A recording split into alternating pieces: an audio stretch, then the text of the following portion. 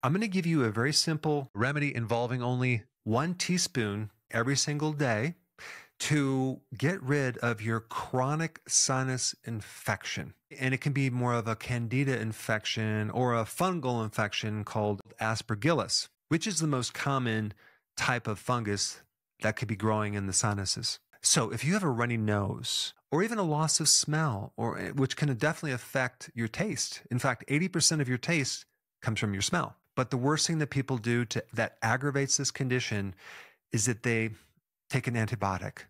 An antibiotic only kills bacteria. And when you get rid of the bacteria, you actually cause an overgrowth of this fungus. So maybe it started out to be some type of bacterial infection, but now it's switched to a fungal infection that is very difficult to kill with the typical antibiotic. And so people keep getting antibiotics over and over as this problem gets worse and worse. They take the antihistamines. They take these corticosteroids, which get rid of inflammation, but it makes it worse. It kind of invades the back of the eustachian tube into the inner ear, and now they have inner ear infections. And then there's 2 types of fungus. There's an invasive fungus, and there's a non-invasive fungus. The invasive fungus starts to break down the mucosal layer or lining on the inside of your sinus cavities, and it can start to erode the bone. So it can actually penetrate right into different tissues around your skull. From there, it can invade the joints, your bladder, and create a UTI. So there's some really important things you need to know about Aspergillus. It needs oxygen to grow. It needs moisture to grow. And it'll definitely grow more if your immune system is compromised. So if you're a diabetic, if you have HIV, it can really kind of come out and kick you when you're down. And also you can actually reproduce this Aspergillus and make it grow in a little petri dish if you feed it sugar or starch. And this is why you see this fungus growing on like bread and potatoes, rice, things like that, because it lives on sugar and starches, which means that you probably need to change your diet. And this also includes dairy because there's milk sugar in dairy as well, and they will just thrive on that. So we get sugar, refined carbs, alcohol, and even birth control pills can make it grow more.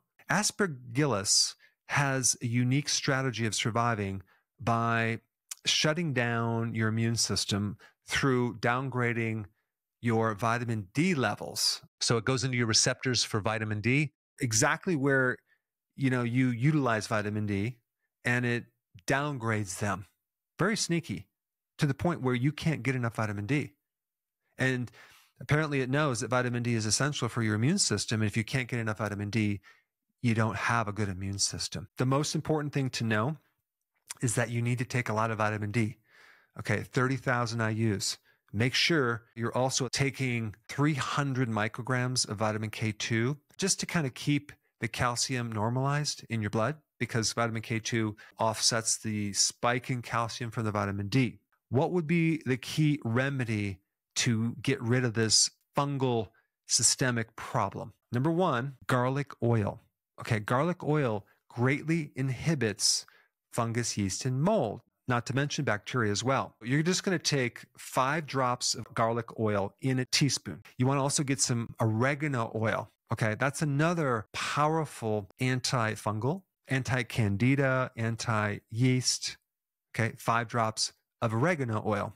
Then make up the difference with coconut oil.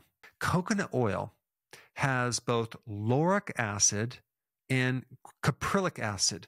Both of those are antifungal, and they strengthen your immune system. And you're going to do 1 teaspoon of this every single day over a period of about a month, because it's going to slowly get into your body and start to balance out the microorganisms. You can also do other things too. If you wanted to add xylitol to this mixture, you can do that. Curcumin is another one that you can always add, and aloe vera is another thing you can add. You can also do other blue light wand.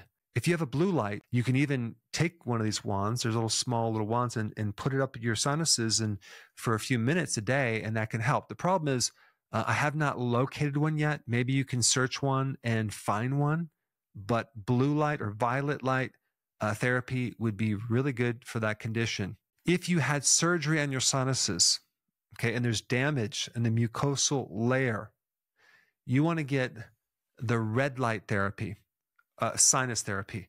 And they have these little devices that you can put up into your sinuses and help this condition using the infrared light, which is more of a different spectrum.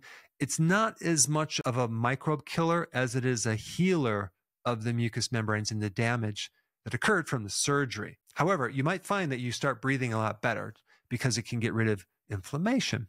Now, there's a lot more to know about the sinuses. If you have not seen my other video on sinus congestion, check it out. I put it up right here.